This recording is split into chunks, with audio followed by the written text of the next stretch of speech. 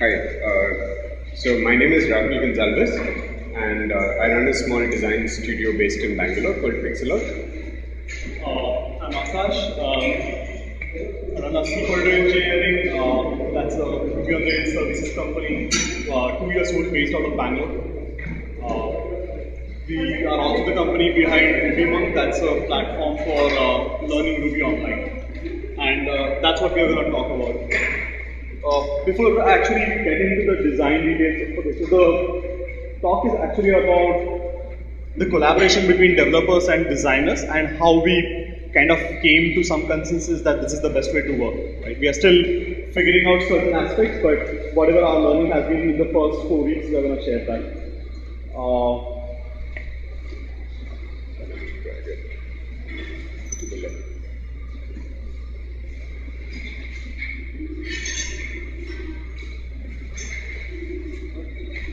Let me just give you a 2 minutes introduction. So this is the application that we're going to talk about. The challenges that we faced while designing it was primarily because of the interactivity. So this is the application where I have some content for learning Ruby. Ruby is one of the programming languages. I have some code. People can type code over here and actually execute it. It will get executed real time and show the results to you. Like that's pretty much the whole application is.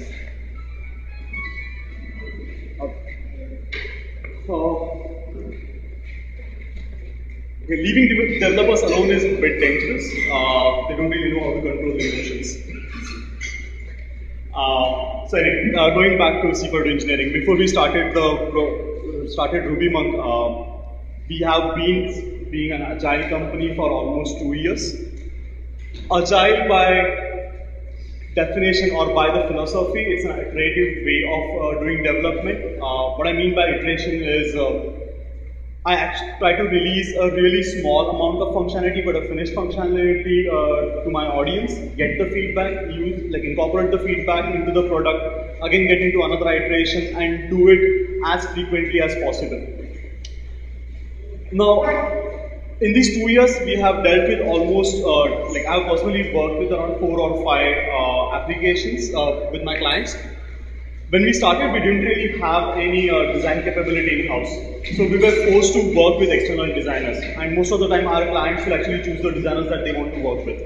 So we ended up working with designers in the US, UK, or Australia, which pretty much meant that there was no collaboration whatsoever happening, at least not face-to-face. One practical problem that external designers would face is if we want to work in iteration, that means I just care about 1 week worth of work. But if I'm dealing with an external designer, they certainly care about at least 1 month or 2 months of work because a client is going to give them the whole idea. And you can't really just design one component on a page. You actually need to have an idea about the whole realistic application, and then only you can decide what the theme is going to be, how layout is going to be, or what kind of feel a user should get when he's designing that application. So what it meant is, whenever we get the final design, we have almost complete product with us.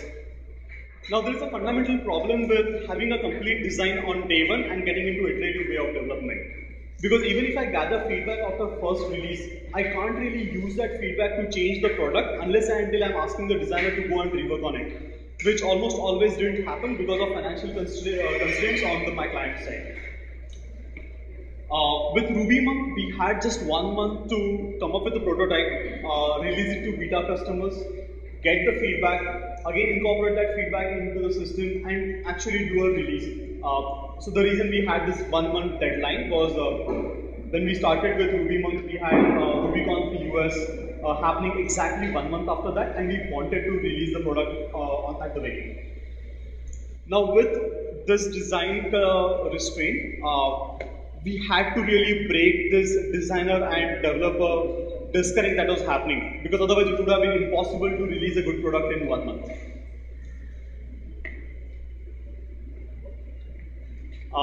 When we started, we had a lot of ideas. Like we had a lot of principles. Like we wanted to have a clean UI.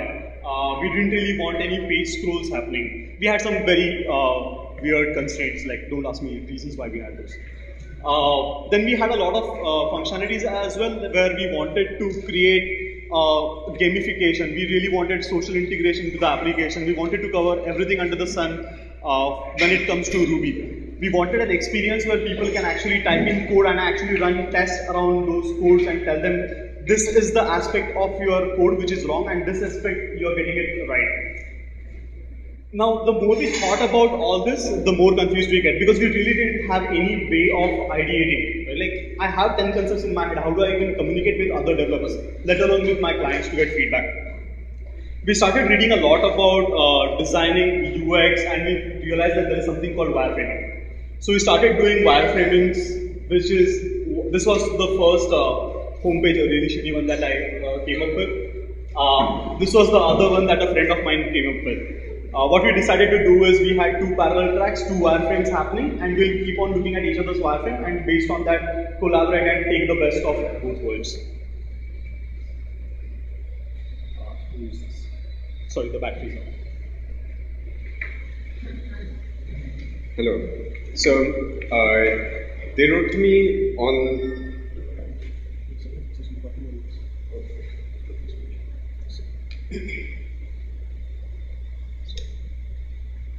So this Aakash's colleague wrote me on the 3rd of September. Then we said we have basically 20 working days to release a product. Do you want to help us design it? And of course, being a slight masochist, I said sure. I'd love to do that with you. I came in and they were really at the idea stage. They said we want to be able to teach people how to learn this new. They want to teach people this new language, Ruby, and they had some ideas. They said we want a clean and minimal UI. Who doesn't, right? And then of course they were, despite not knowing anything about design, they of course have very strong opinions. And they said, oh, we love World of Warcraft. Let's make it like World of Warcraft, right? And yeah. So eventually, over the course of some drunken evenings, we came up with a basic theme for the application. We said, let's make it like an RPG set in a Buddhist temple. It was at this point in time that we actually we found the name of it. Yeah. We decided, we threw out Trainer X. I thought that wasn't really ready for the market. The only reason I had that name, I had to create a Git repository to check in my code. That's the only reason. Sure. So we came up with the name Rubymonk, and then we went through a couple of stages of actually picking out what would the visual sort of influences be. So we looked at Bhutan, we looked at different monks, we looked at Avatar, which is a series that a lot of people liked. We looked at the general aesthetics that are involved with monks, monasteries. We were looking really at Oriental monks, not Occidental. And eventually, at the end of it, in 25 days or whatever, we came out with this particular design iteratively. We started here. This is exactly where we started. Aakash and his team had put together wireframes which really just expressed functionality, and they really liked tabs. But this was a really good way to communicate. I found this extremely helpful, as I'm sure any of you who are designers also do, because it was a complete feature listing, or what they thought should be a complete feature listing. These are some more, these are other wireframes. This is the core of the application. This particular page, for example, showed that there was a problem, a space to enter code, which would then be evaluated and the results outputted, similar to the way in which it would work in a terminal or an IDE. We eventually came up with, this was the design at the end of the entire process, the design process. Similarly, this was a problem page which talks about, once you've learned a bunch of concepts, how do you put them together to solve a design problem. Similarly, we went from here to here. So How did we actually go from A to B? That's really the interesting thing. Not because it was a terribly hard design challenge, right? The design challenge itself was minimal, but what the biggest problem was making sure that we could do this in a short amount of time, because there were financial constraints, there were constraints in terms of wanting to launch it at a particular event. So we came up with prototype drawing, right? So we started off here. We started off with a really basic homepage. And this is something that I can't stress. It has been a useful learning for me. How do you build something which as designers, we have a very strong impulse not to show half-finished work to our clients. How do you actually get over that? How are you able to convey a concept which is completely half-baked to your clients, and allow them to see what it might look like, or allow them to see your vision rather than what you have at a specific instance. So this was the end of the first day of our engagement, in fact. We put this very, very quickly together. We did some basic sketching and you can already see that things are changing around. We moved particular blocks of content into different places. The idea, we chose color schemes which we thought might reflect the original theme of monasteries, monks, etc. And then we got an illustration from an illustration in, and then put bits of it together. So at all these stages, we didn't quite have exactly what we wanted, but we were quickly able to iterate over less than a week. I think this whole process took the first 7 days only. At which point we were here, and this is pretty close to what we released at the end of the initial 30 days. The application has since been, we've iterated on it further, we've designed it further. It looks, I think, slightly better, but this is really where we were at the end of 30 days. I then changed it around a bit. I don't know if you can see the differences, but toned down the colors, cleaned up certain things, changed around the fonts. And this is an important aspect as well, because I was here and I wasn't terribly happy with this. But what I think is extremely important as designers is to go with what your visual instincts are. This definitely was according to the theme, but it didn't feel right to me as a designer. And as developers, they were more than happy to take whatever I gave them. So, but it's important to listen to your visual instincts or your design instincts and go with them. So we cleaned it up and stuff. I'll show you the initial processes of another part of the application. This was the lessons page. We started off really simply, and this is another thing that's important. If there are existing design patterns which are good ones, if there are things which you can easily reuse, go for it. Essentially, at this stage, all that I did was add in a basic grid to the application and perhaps rationalize the fonts to some degree. After that, we added in certain features, and the interesting way in which that we came up with features or decided to axe particular features that they planned was the fact that we were co-located. We were working out of the same office, and which was extremely useful because there was constant conversation about where the application should actually be going. And this is extremely easy then for me to have a sense of the changing requirements, because I was involved in the conversations which were happening. I could hear debates about whether features should be included or not right next to me. So that's another important thing to take away. So we moved from here, went along with the other visual theme that I showed you, and then finally came out with the page that's online right now, along with particular features that we thought of.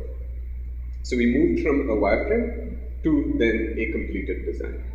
And this process as well took, this was the first 2 weeks essentially. So we were at this point in time, we were on target, more or less. Of course, the developers were holding me back. That's how it was, completely.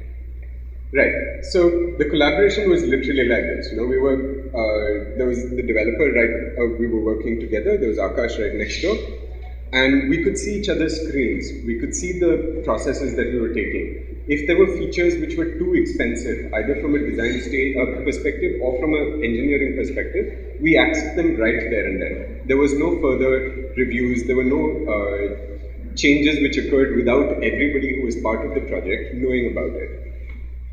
At the same time, when if you've ever had a client staring over your shoulder while you're designing, you know that there's definitely going to be a huge amount of bike shedding, right? There are people going to say, oh, that logo, can we make it bigger? Or, that font, do you really think it belongs there? Yes.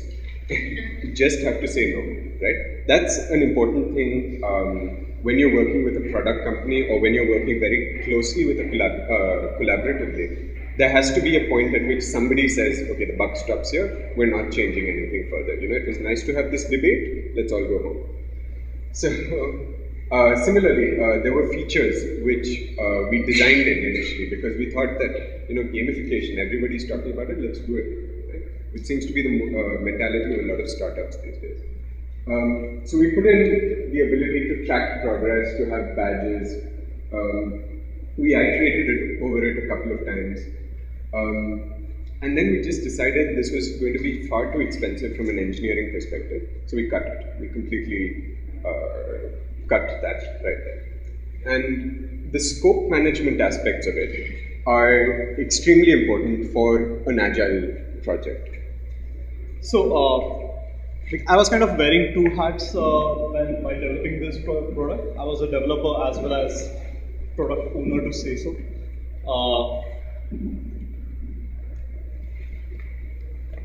Now, as a product owner, one thing that I would like to say, or I would have liked to be, is someone who knows exactly what I'm going to develop, have perfect estimates as developers, and actually meet the deadline. Obviously, it was not possible. Every day morning, and that actually holds true till the last 30th day as well. We would meet in the morning, figure out what all things have been developed, what exactly is the stage designed in, estimate the existing stories based on whatever work we have done so far, and then based on that take a call, assuming 5 days of buffer, how much work we can get done, and remove either features, change certain features, or even add more features.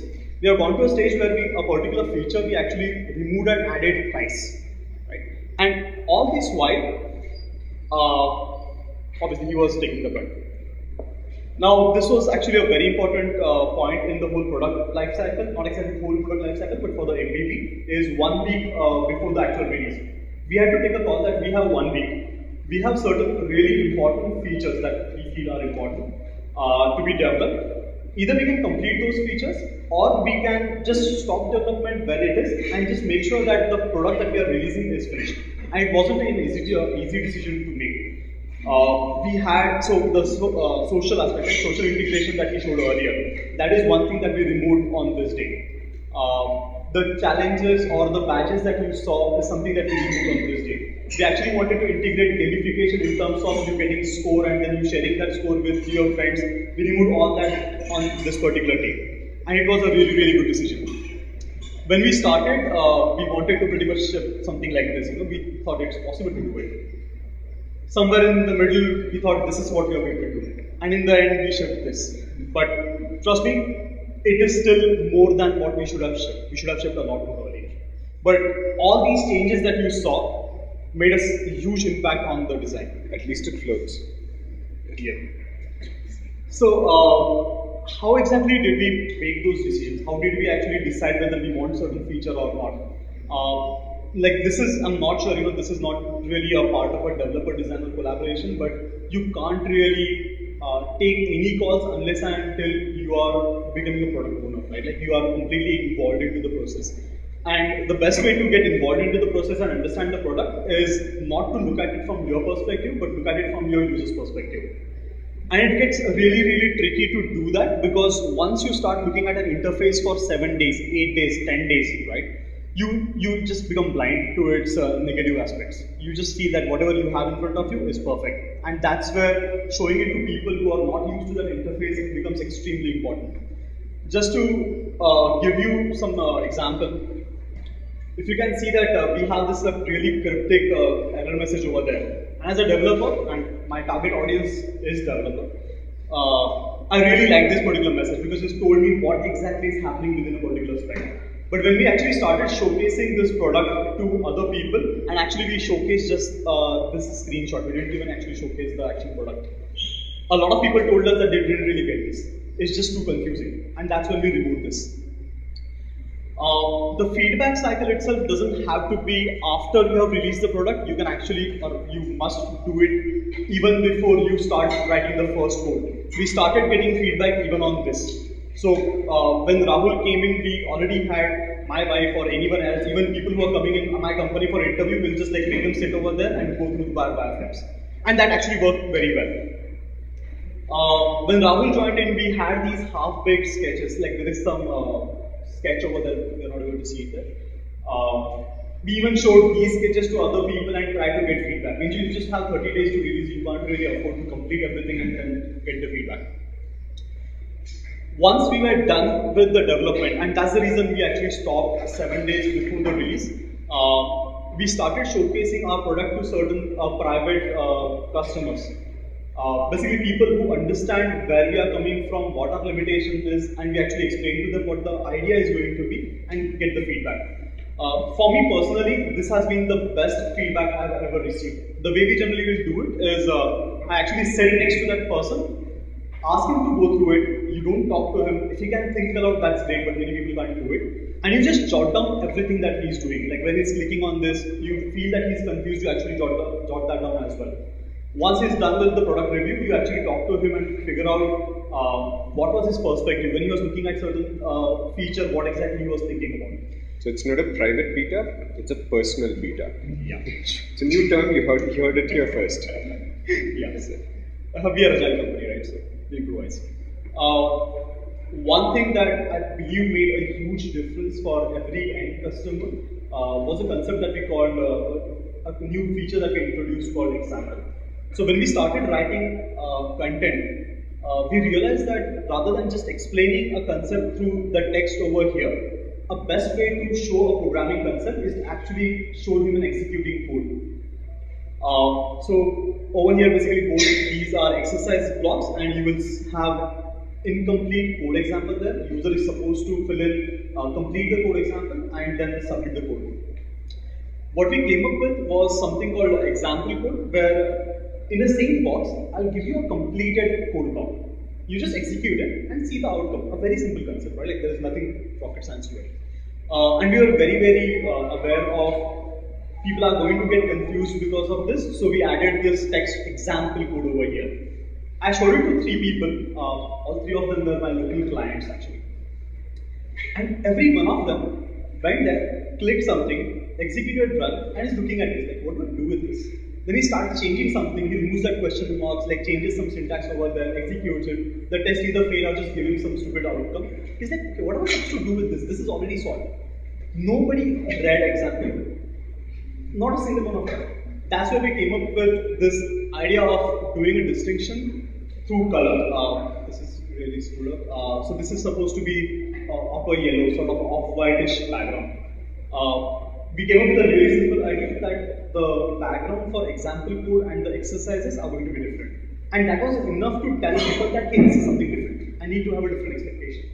And these kind of inputs we could get only after having these feedback sessions.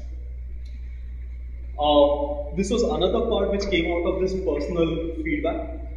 As he showed you, we came up with the design where a best way we thought to showcase our product on homepage is to push the code functionality on the homepage. That is, if I click on run, the code executes over there. And to our surprise, this was the most misunderstood part of the website. Like nobody got what exactly to do after this. Even people who are experienced Ruby developers, they click on this, they look around the page for a while, read code, run, learn, which weren't unfortunately links. What to do after that? So we finally like removed everything, removed this, and as I showed you earlier, we just changed that to a single link saying start learning Ruby now. That's all. It worked like charm. I unfortunately don't have statistics for that, but I can show you something else. I'll get back to that later. Another way to get direct feedback that actually started happening after 30 days, but nonetheless it's a very important part. We were using this tool called Webengage, and where people are pushing in their feedback. We were skeptical how many people are going to do that, but we actually received more than 100 feedback in a single day. Right? That's awesome. Good. Indirect feedback, I'll just run through this. This is something I wanted to show. Whenever you change design, there is a way to gather indirect feedback.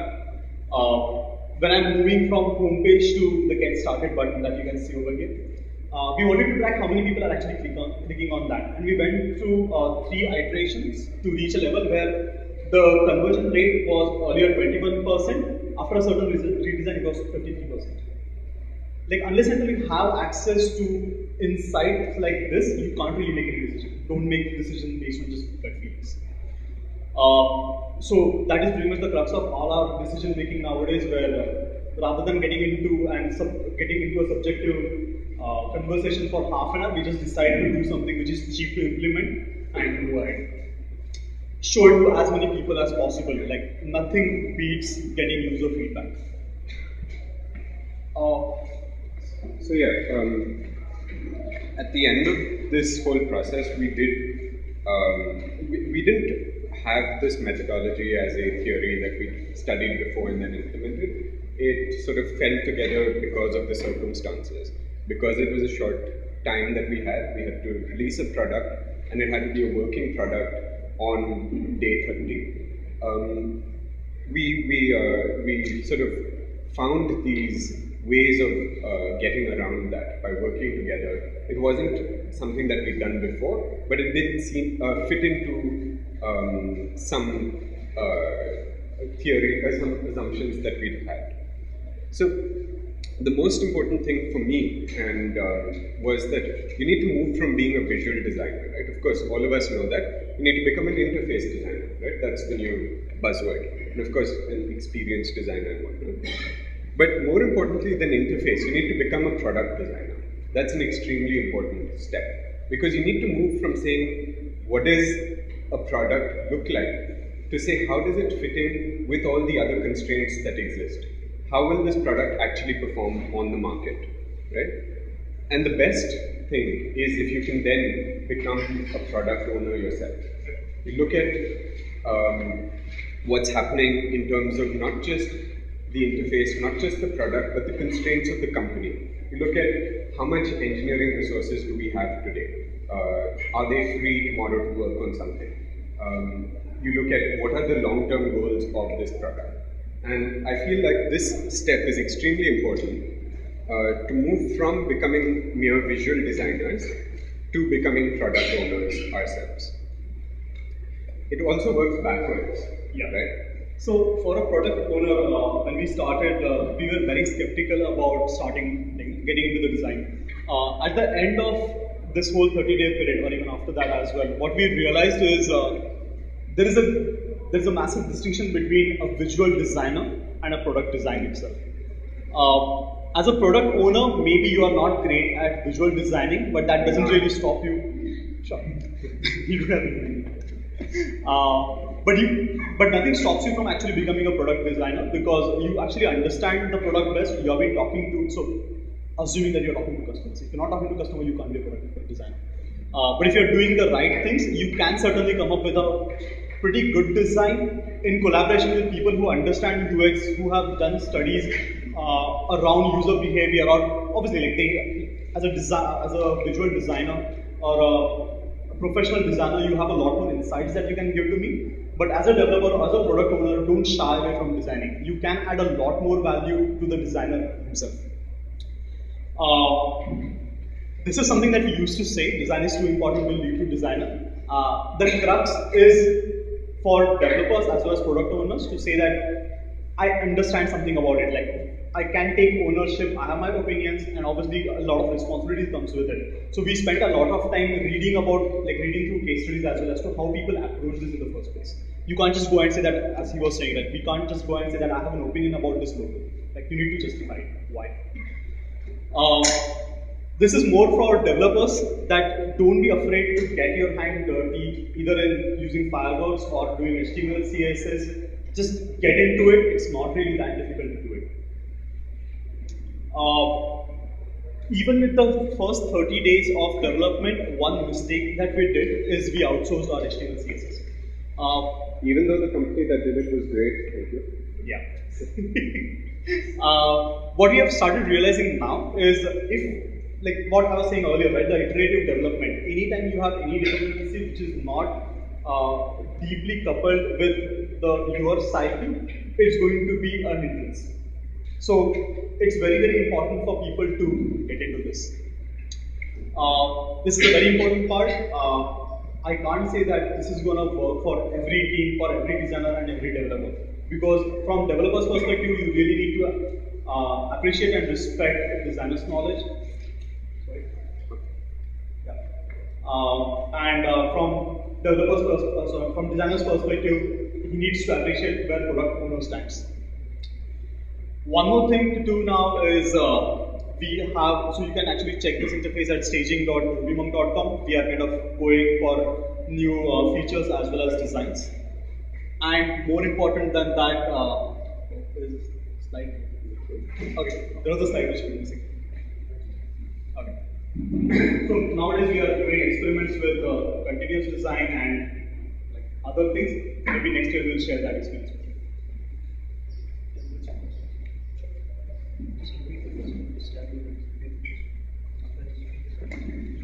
Do we have 10 minutes for questions? 10 minutes for questions. Anyone? You said that it was just a month sort of the design phase to the end of the project. Do you think your philosophy of the method that you approach could have changed radically had it been, say, a 6-month or a 1-year project? It would have changed, but not for the good. Sorry. The question is, if we had more than a month to develop this product, would we choose the same methodology? In hindsight, yes. If I know how this process worked out, I will choose, or rather we are doing the same thing now as well with Rubymonk. At that time, probably we wouldn't have, right? But yeah. So to answer your question, yeah, that is the way to go ahead for even a longer project. So the process is a slightly scary process, right? We're talking about essentially an agile philosophy, and this is a philosophy I've been introduced to by Aakash and the bunch at C42.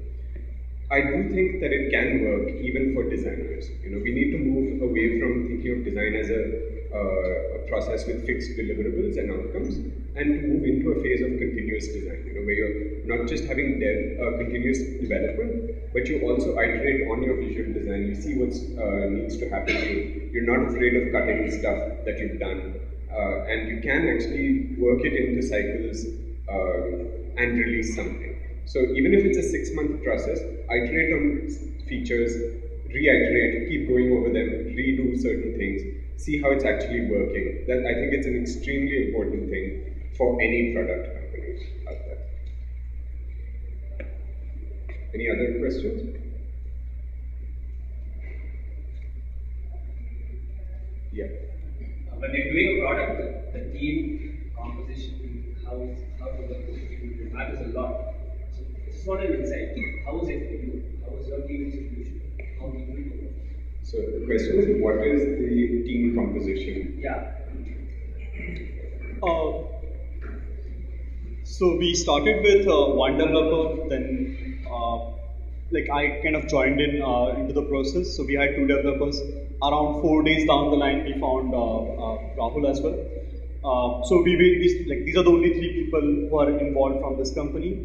We were working with Souvik for the HTML, CSS. He was directly working on the code base, which is one of the reasons why even we could actually deliver it on time. But yeah, that's it, 4 people. How much data is enough for decision making? Okay, we have the trickiest question of all. How much data is required for decision maker? So there are certain decisions which we make based on 3 feedbacks, like feedback from just 3 users. Things like the homepage redesigning, all that happened with more than 20,000 users. I don't have a good answer to your question. I would just say go on a gut feeling where, okay, I have this data, do you feel it's enough for a given problem statement? Yeah, I really don't have a good answer on this data. What are your numbers broadly? I mean, now you've been live for a while. What is the metric you follow? So at this stage, most of our data is coming from the funnels or Google Analytics, and that's at very large scale. So we generally, like nowadays, when we are taking decision, we have about, for any decision making, at least 10,000 users going through the flow. Also the A/B testing. Yeah, so we did conduct A/B testing as well. But I personally found A/B testing working for a certain set of problems, not for everything. As I said, like my most favorite way of getting feedback is sitting next to the person. But obviously, you can't do that with 10,000 people. Yeah. I hope that answers your question. Do you have any more questions? Anybody who wants to criticize the design shouldn't. Yeah, please. How much will it cost you for this 1 month process? 3 of you as a team, but then the other budget. Okay. Yeah. So the question is, what was the budget or actual cost of doing this 1 month of development? It's a bit tricky because being a services company, we were always looking at opportunity cost. That means if these 2 people are not working on the product, they're working on some clients. Yeah, with some clients, and the earning is certainly a lot more than the salary that I'm actually paying for this. But I guess in this 1 month, we spent probably 2.5 to 3 lakh rupees, somewhere around that. Yeah, in terms of salaries, in terms of infrastructure. Because when we released this, within after 3 hours, we had to increase yes, basically we had to push our infrastructure from 1 server to around 5 servers. So considering all told, yeah, it was around 3 lakh rupees. Different question. One is, what is your viewpoint on any of the eye tracking software, or do you use them, or what is your viewpoint on using it for analysis of websites? And second thing is basically, what was the one point where you guys disagreed, which is from you? So we have 2 questions. One is what's our view on eye tracking softwares? Just to explain, basically, you can get statistics about based on either cursor movement or scroll movement. You can include some JavaScript and it will tell you that these many people were focusing their attention on this part of the application. That's eye tracking software.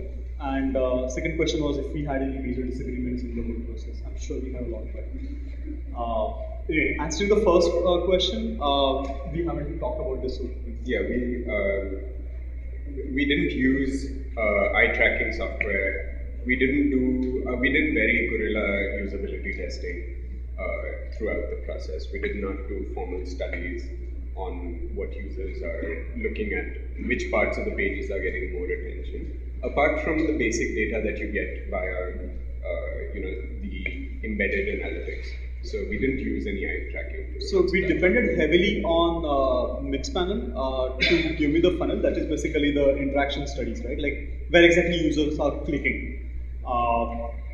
In hindsight, yeah, maybe that would have been useful, but personally, I don't really trust that particular data very much.